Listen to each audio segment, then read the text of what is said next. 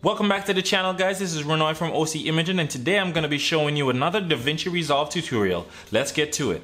Alright, so today I'm going to be showing you guys how to do this. Can I take you there?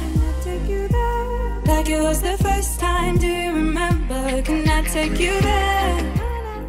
A quick and simple social media insert for your videos. Alright, so the first thing I'm going to be doing is I'm going to create that particular image that I'm going to be using on my video. So I'm gonna go ahead and pull up Photoshop. So I already have a new file open in Photoshop. So now I'm gonna be grabbing that PNG photo that I've already downloaded of the Instagram logo, and I'm gonna bring it over to Photoshop. Once I bring that Instagram logo over, I'm gonna go to the corner, press Shift, and resize this as I see fit. Alright, so I'm making it pretty small here. I'm just gonna bring it down to the middle here, and that's the first part here. Once you have your Instagram logo down to the sizing that you want, I'm gonna go over here and select that rectangular tool, and I'm just gonna draw a rectangle from this section all the way over to the corner here. Once that's selected, I'm gonna go ahead, change the color to black, and change the opacity down to about 50%. Alright, once I get that to 50%, I'm gonna press edit up here. I'm gonna go free transform and just ensure that this is centered. So I have that in the center. I'm just gonna adjust it slightly. And then once I come over to this corner, I'm gonna press Control and just move this over so it gives it that effect. The next thing I'm gonna do is I'm gonna go over to the text tool. I'm gonna draw a rectangle right in here. And I'm gonna put in my Instagram name, which of course is OC Imaging.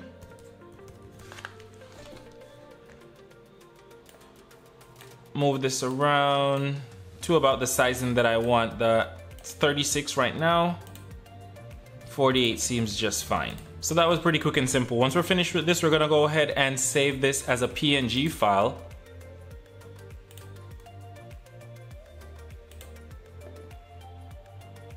PNG. And I'm just gonna name this video insert. Once that is out of the way, you can go ahead and open up the Davinci Resolve or your timeline that you have. And as you can see, I have a video in here right now. So I'm gonna go ahead and have that clip inserted into this video. And now move over to Davinci Resolve and drag this onto your timeline. Once that is completed, just press play and you'll see that video insert. And guys, I do have to apologize for the frames that are being skipped here. Now after doing this, if it is that you don't want it to just pop in frame like that, there are actually a few things that we can do. There are 4 options, but to keep this video as simple as possible, I'm just gonna be using 2. So let's take a look at this. One of the options that I'm gonna use is that size up, and the other one is enter from the side, the top, or the bottom. In order to somewhat animate the insert reveal, we'll need to use our keyframes. So with the cursor on the very first frame of the video insert, we're gonna go up to the inspector tool and we're gonna select the zoom option here. We're gonna bring this down until it's completely invisible. So there we go, it's completely invisible. Now what we're gonna do is we're gonna set a keyframe here and we're gonna move to about 10 frames. 1, 2, 3, 4, 5, 6, 7, 8, 9, 10 frames right there. And what we're gonna do now is we're gonna select the keyframe once more and bring this back up to whatever sizing that you desire. So we're gonna put this all the way up to 1, which is where it was originally. So once you go back to that first frame, it's gonna be invisible. And of course, once this plays, you're gonna see that grow and come into frame. And for the ending of the video, we're basically gonna do the same thing in reverse. So we need to bring this back down to 0. And we're gonna move backward 10 frames. 1, 2, 3, 4, 5, 6, 7, 8, 9, 10 frames there. And we're gonna put this back at 1. So now what will happen is when the video is playing, your video insert is just gonna grow into the frame. And then at the end, it's gonna shrink out of frame.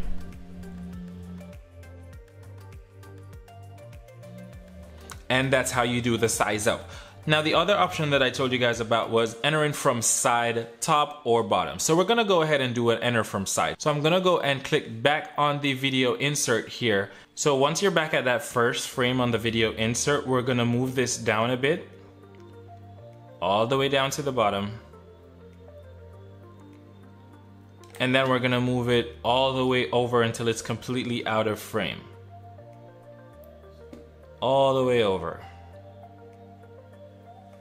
All right, once you can't see it anymore, you're gonna go ahead and hit keyframe, and then you're gonna move 10 frames or 12 frames. It depends on how exactly you want it. So 1, 2, 3, 4, 5, 6, 7, 8, 9, 10.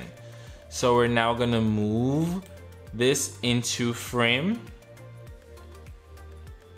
Let me just put it right at the corner here. All right, so once you go back to the start of the clip, it's not gonna be there.